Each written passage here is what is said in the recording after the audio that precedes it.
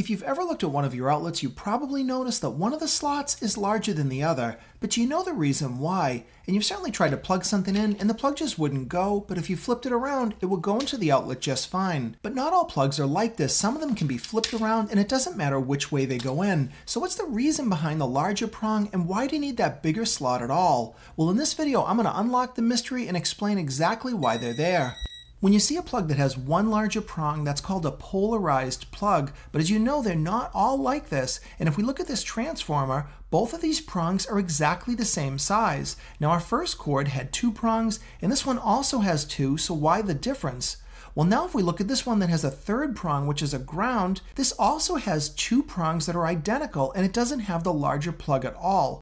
Now it's even more confusing. Some plugs have the larger prong and other ones don't. Well, it's all about how electricity flows inside your home. Because electricity actually flows in and out of your outlet. Now, when you plug something in, you might have just thought you were using power, but to complete a circuit, electricity comes out of the smaller prong, goes into your appliance, and then goes back into the larger prong of your outlet. The smaller slot is referred to as the hot, and the larger is called the neutral, and the reason they exist is for electrical safety, but it's easier to understand that if you can actually see it in action. Here's a typical household light with a polarized plug. Now this pen detects voltage and it lights up red anytime it senses electricity.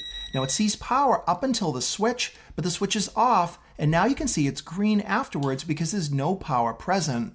But when I do the same test again with the light in the on position, you can see that it's red before and after the switch. And that's exactly how it should work. But what if I took that polarized plug and I filed off those little prongs so that they were both the same? Well, actually I don't have to, because I have this very illegal adapter that will take a polarized plug and turn it into a non-polarized plug. And now I can plug it in either way. So for the test, I'm going to plug it in backwards so that the neutral and the hot are actually reversed.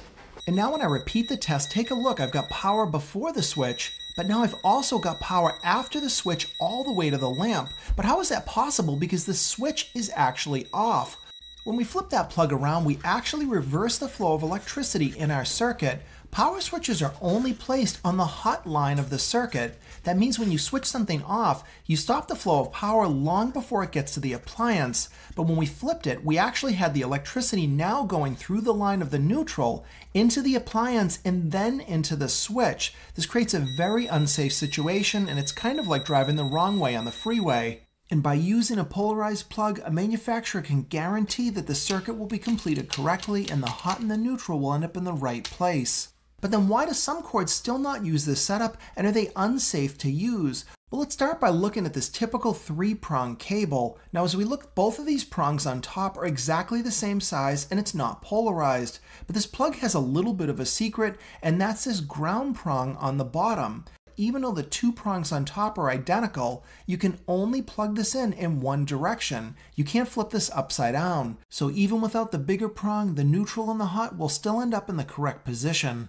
But then what about things like these AC adapters and iPhone chargers? They don't have that ground prong, and the 2 prongs that are there are exactly the same size. And it's actually okay for a couple of reasons. First, unlike appliances, these are made of plastic, and you're not going to have metal on the outside that could give you a shock.